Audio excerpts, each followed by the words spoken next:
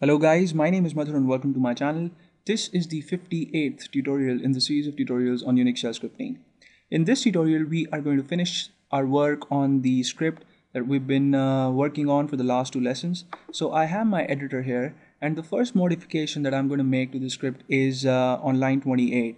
You see sleep 60 here, and what this does is it forces the loop to wait for 60 seconds between iterations, right? And this is something we've discussed already, but I'm going to change 60 to 1 here. So the loop is not going to wait for 60 seconds. Instead, it's going to check every 1 second whether the user has logged in or not, right? So this in fact is going to enable us to calculate the number of minutes as well as the number of seconds by which the user was late in logging in, right? But we will be interested in determining the number of minutes only if the value in the time variable is greater than 60, right? So if the user was 45 seconds late in logging in, then the value for the minute variable will be 0, and since we won't be displaying that, then we actually don't even have to calculate it, right? So the next change that I'm going to make is on line 23. In fact, I'm going to take out this echo statement completely, and in the if block, we've checked already whether the value of time is not equal to 0.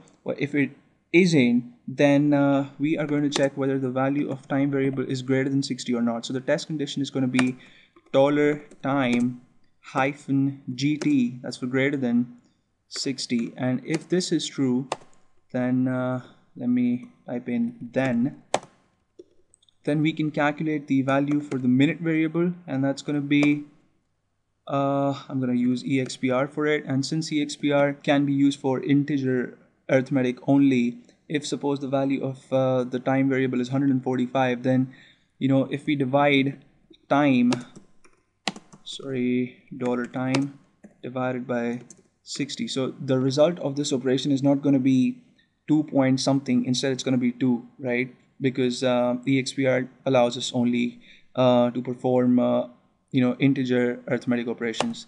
And we can also calculate the number of seconds, but for that we are going to use a different operator.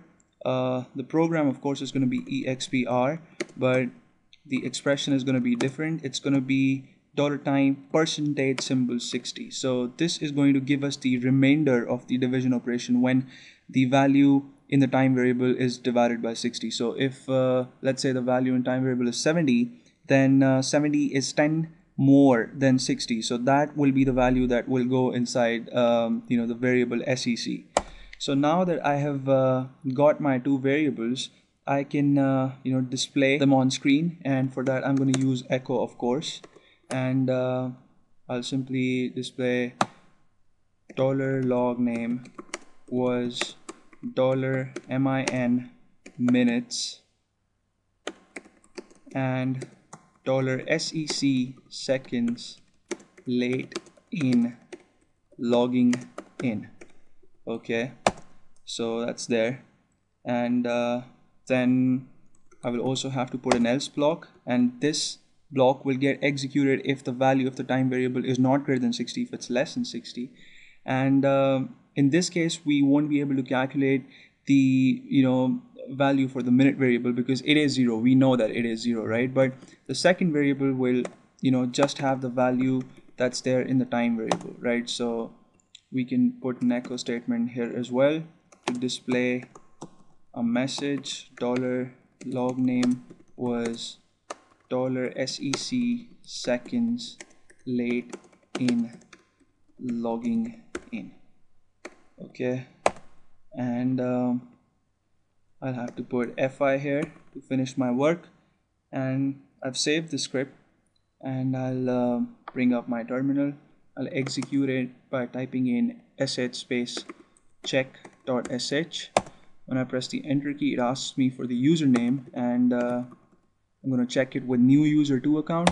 When I press the enter key, I get the message wait, and I see that the cursor blinks on the next line. Now I'll bring up another terminal window, and I'll execute the command sudo login. When I press the enter key, I'm asked for my password, provide my password, and then I have to provide the username for the account with which I wish to log in, and the username is new user 2, and the password for it I'll enter. When I press the enter key, I get my prompt, and in the previous terminal window, I see the message new user 2 was 28 seconds late in logging in, right? So I hope you guys have understood why we made the modifications that we made in the script. And the first change that we made was over here. It was initially on line 28, but now it's on line 36.